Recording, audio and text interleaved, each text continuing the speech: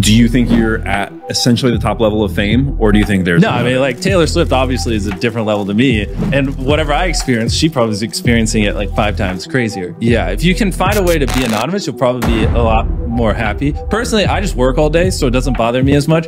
But if I was someone who actually did have a social life and did want to do things with my life besides work all day, yeah, I would probably be very sad. Yeah.